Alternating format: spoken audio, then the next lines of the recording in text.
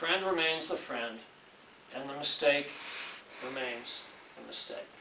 In other words, you can separate your friendship and the mistakes and go forward and get value out of the friendship. And so I'll be the first to admit that I've made mistakes. I'll be the first to admit that we may have differences on some of the issues. But I hope that we can recognize what we have in common, what we're trying to achieve in the future, the goals that we have for our state and for our country, to bring back freedom, to bring back choice as to what our future is going to be, to bring back fiscal responsibility, and to relieve the burden of the cost of government from our children and from our grandchildren. I hope we can agree on that. And I will say at this point, if you don't like what's coming out of Hartford today, if you don't like what's coming out of Washington, D.C. today, then you've got to change what's going in. And there are people in this room who are ready to go in.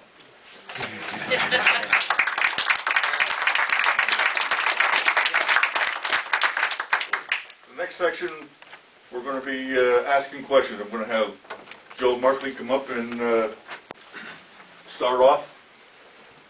Thank you, Rusty. We appreciate you coming here, Rob. It's my pleasure.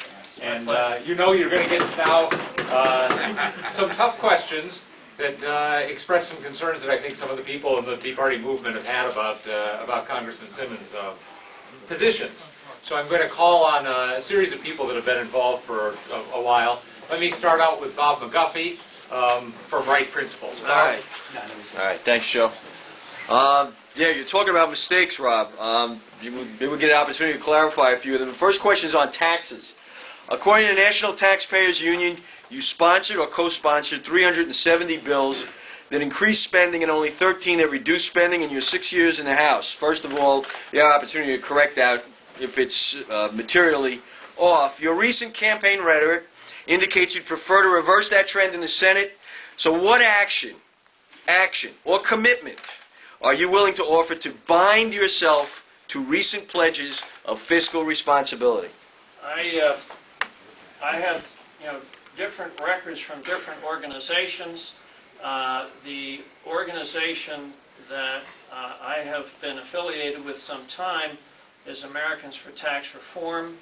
I think that's Grover Norquist's group, and they periodically put out a tax pledge and request that elected officials or people who are running for public office will sign the pledge. I have signed that pledge. Now, that being said, I believe that the numbers that you just quoted to me probably are not accurate in a whole sense, and I'll tell you what I mean by that. There are situations when, and part of the reason I believe that is because the number is so high. The number is so high.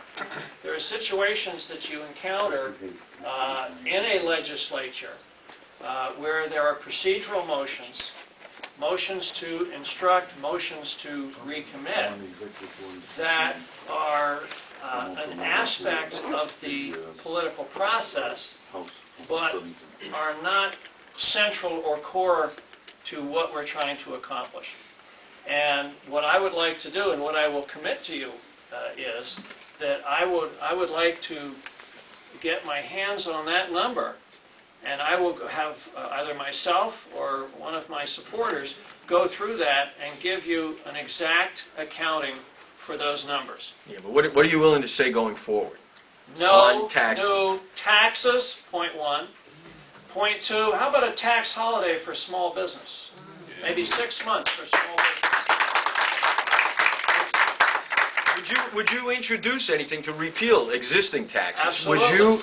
How about extending the 2001-2003 tax cuts, which were the largest tax cuts in history? I supported those tax cuts. Not only were they tax cuts on people who wanted to be married, they were tax cuts on businesses. They allowed expensing for acquisition of new equipment, and there were tax cuts across the board. I voted for those, and I've spoken publicly to extend those. We cannot allow those to expire. If they expire, we will encounter the largest tax increase that we've had, I think, probably since the Clinton administration. Tanya? Next we have a question from Tanya Bashan, who's the head of the Connecticut Tea Party Patriots. Whatever we're the head of, we don't know.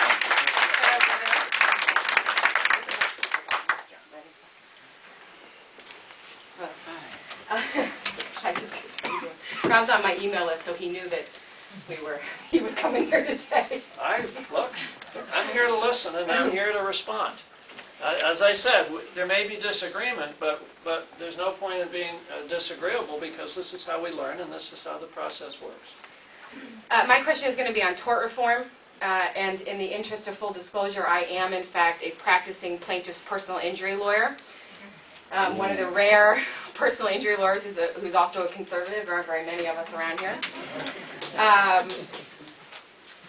Medical malpractice cases, only about 27% of them actually end up in recovery for a plaintiff. And the vast majority, well over 90% of the medical malpractice cases are filed in state court. Given that, you have on your website that we need tort reform, Right. And that you want to stop frivolous lawsuits. Right. What is your definition of a frivolous lawsuit? And what is the role of the federal government, given that well over 90% of the cases are filed in state court? The issue of tort reform, I think, is important because of the issue of the cost of health care. And that's probably one of the principal reasons why I have mentioned it on my webpage. The administration and the Congress have tried to force essentially a government takeover of health care with a public option on the American people, which, in my opinion, most of the American people don't want.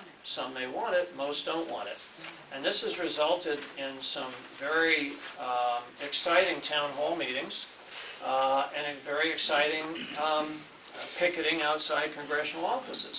Now, I will be the first to say that I think we can look at some ways to improve health care when it comes to the cost of health care.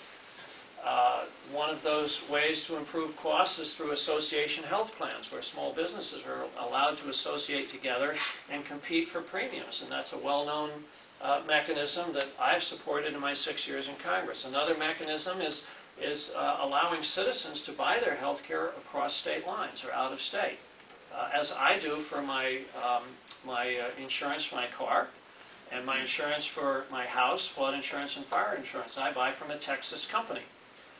Caters to military. I get a good price. Why can't we buy our health care? But the thing I hear most from my doctor and from other doctors is that we are practicing defensive medicine. We're practicing defensive medicine where we will perhaps do more procedures and expensive procedures than are necessary, but we want to eliminate any suggestion that we're not providing what the patient needs because we want to avoid what I call frivolous lawsuits. Lawsuits that may not have merit but may result in payments being made. Here in Connecticut, we have a problem as a state when it comes to torts. And let me be clear about that. A tort is an injury. I think that's the proper definition. It comes from the French. It's an injury. And I think our tort system should be fast, efficient, and fair.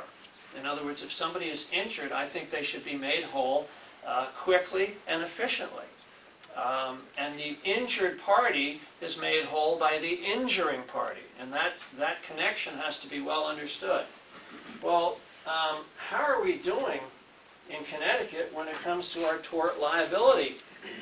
You know, if a state has a bad reputation based on its tort liability, it's hard to attract business, it's hard to keep business, and if you can't attract and keep business, you can't create jobs. Now, does anyone want to guess where we are in the state of Connecticut? How many are going to say we're in the top half of the nation when it comes to fast and efficient tort process in the state of Connecticut? Fast and efficient, top half of the nation, right?